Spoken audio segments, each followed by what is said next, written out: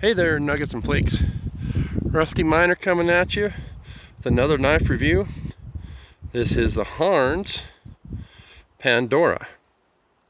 It has a stainless steel frame that's been colorized. I don't know if it's anodized or what, but it gives you a nice mirror finish with some purple and greens.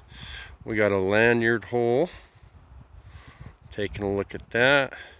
Spring steel pocket clip. Relatively deep carry. This is the only position to carry this pocket clip. It's not a tip up style. Has open frame construction and a couple of pillars there. Dual thumb studs. Go ahead and open that up. And an 8cr14mov Chinese steel. It's got your Harnds logo on there. And then it's a hollow grind. So take a look at that. As with my other Harnds knives, this one comes sharp. I'm satisfied with that. Take a look at the back side here. It's a Pandora. There's a blade steel.